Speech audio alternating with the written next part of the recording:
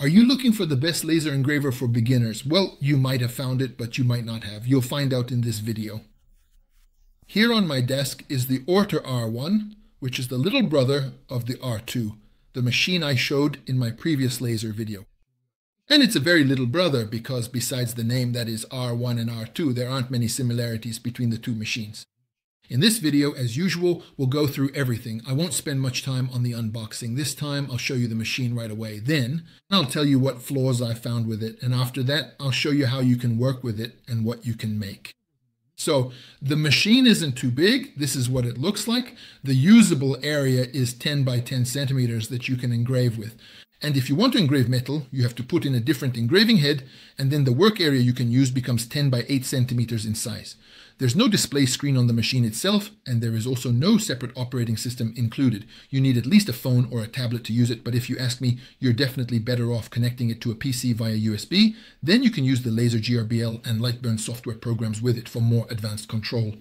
The most interesting thing about this machine is that it's actually quite small. And don't just think of small as being this size, but imagine it as only half of that, because this machine can be folded up much like a transformer. Folding it isn't too complicated or difficult. All you have to do is lift this grate, then pull out this plate, and that's it. And then on the back, there's a button that you have to press right here. And once you've pressed the button, you can flip the whole machine over, just like this, and you'll see that it's already half the size it was originally. Don't mind the head sticking out of it right now. This is the metal engraving head. If the other head is in it, the one for wood engraving, then it doesn't stick out this much and you can fold it completely. But this is where the first problem comes in, which I have to report, and which I think is a pretty serious design flaw.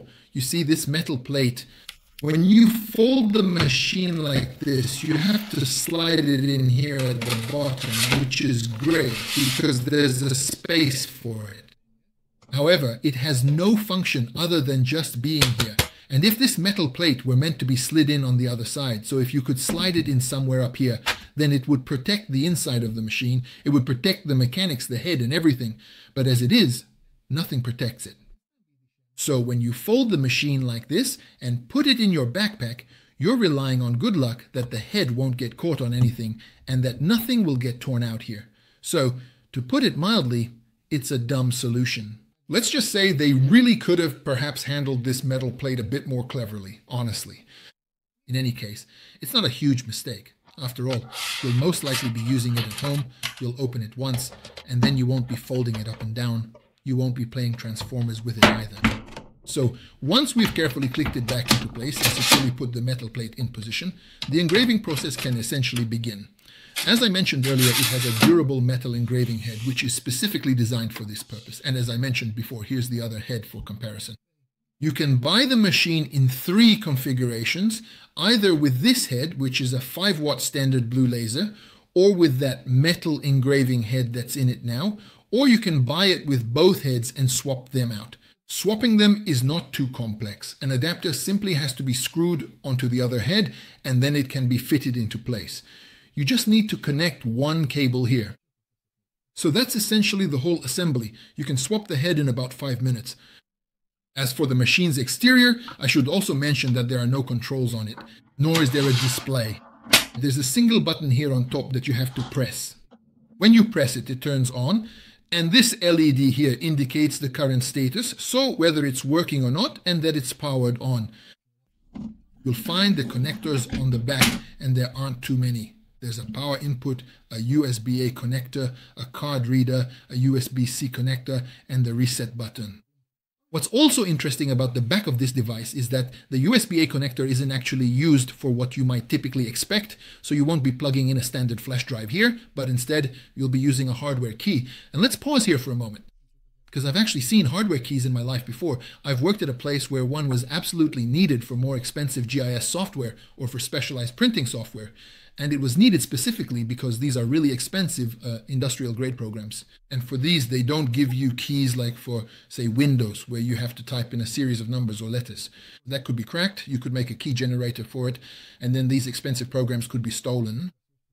That's why manufacturers usually provide a hardware key with the software, which you have to plug into the USB port. When the software starts, it reads the key, and if everything checks out, you can use the software. So that's what a hardware key is typically used for. With the Ortur, they say the hardware key is so that a child can't use the machine if you don't want them to. My only problem with this is that the hardware key is this tiny little USB stick, and there's only one of them in the package. And since it's so tiny, and since you can take it out of the machine, it's inevitably quite easy to lose. And if you do lose it, I honestly don't know how you're going to use the machine.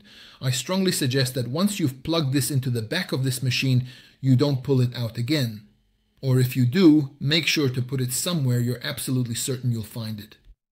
So, it's a bit of a strange solution in this case. I don't really understand the reason for it. Besides this, there are two more things I definitely have to mention that I don't really like about this machine. The first thing is this metal plate, which I was just talking about earlier. You see, this metal plate is the work plate here at the bottom of the machine. This is the area where you place the workpieces. And well, these work plates are typically or usually made with some kind of grid pattern or with some lines or any kind of marking or indicator that helps you to place the workpiece very precisely and accurately on the plate. This one has nothing. And the result is that you simply can't place the workpiece precisely on the plate. It'll always be a little crooked, a little off from where it should be, and there's no line to align it with. Of course, I found a workaround, but the only way I could actually do it was by taking a piece of wood, this one here, and carefully burning the positions where I placed the workpieces to be engraved. I taped it to the plate with electrical tape, making sure it was secure, and then I could place the material I wanted to engrave in exactly the right spot and align it properly, ensuring everything was positioned just right. So, as you can see, the problem can actually be solved with just a little bit of ingenuity, but why should you really have to do that? Why couldn't this have been solved at the factory by simply screen printing some kind of helpful grid on it? So you see, this is just another one of those penny pinching things, and I honestly don't understand why they couldn't have solved this issue.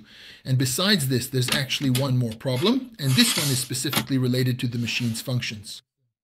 Because the manufacturer includes two of these triangular prisms with the machine. They also included these with the R2. These are so you can place them under the workpiece, so that when you're cutting the material, the bottom doesn't get burnt.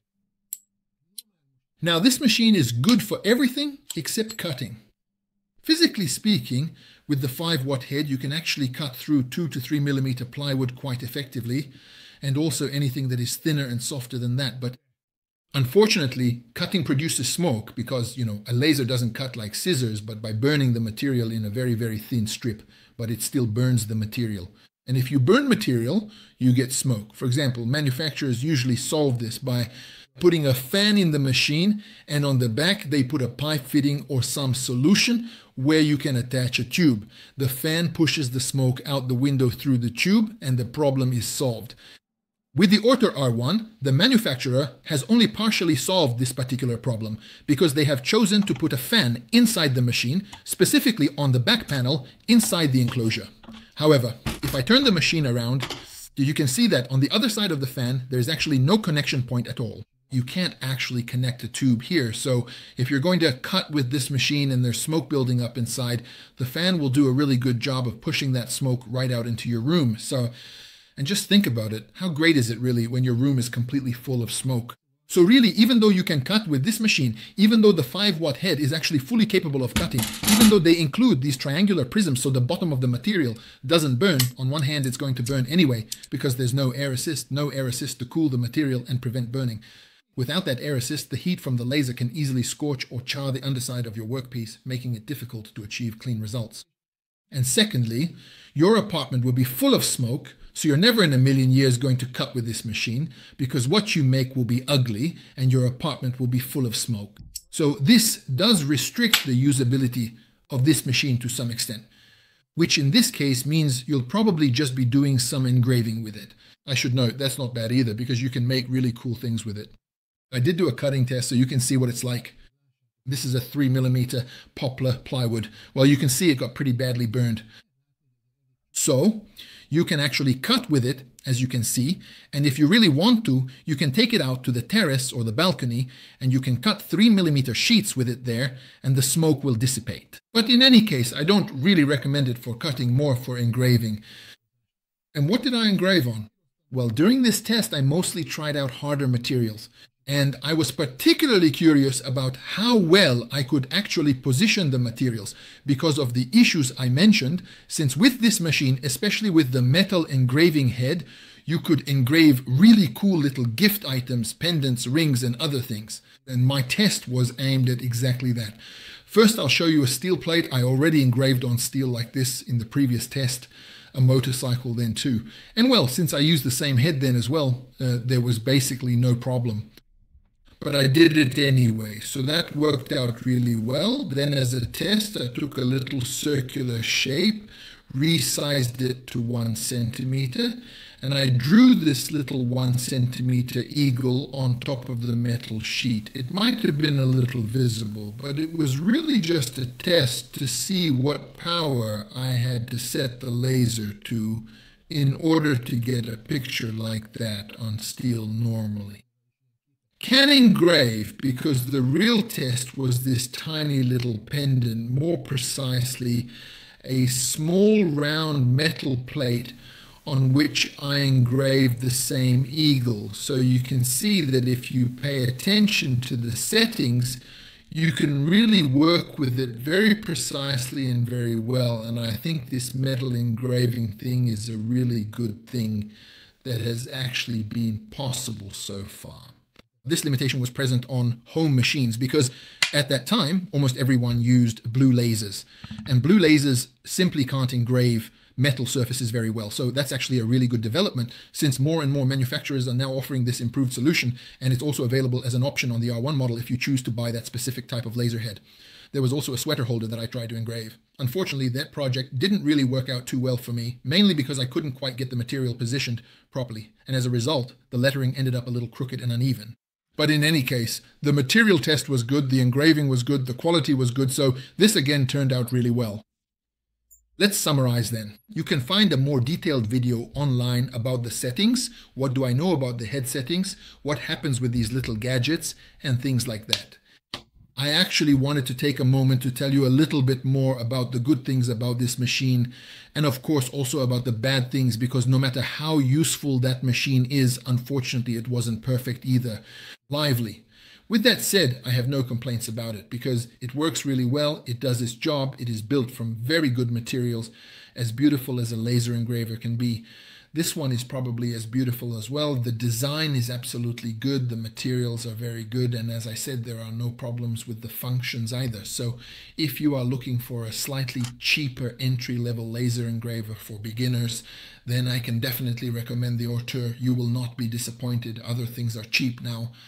The cheapest blue laser head costs 76,000 forints, which is certainly not a crazy amount of money. The metal engraving head costs over 100,000 forints, and this package, which includes both heads, is obviously the most expensive option. But as I said, they give you the coupon code for all 3 configurations, so you will be able to buy it at a relatively affordable price this way. If you like the video, here I have chosen from the other 2 that appear next to me, so feel free to check them out as well. I will be presenting the Ortur R2 in both videos. In the description of this video, you will find the link on YouTube where you can purchase the coupon codes, and you can also find a link to the written test. If you would like to read it, you can do so there. Be good, take care of yourself, subscribe to the channel, and I will be back with another test soon. Until then, bye.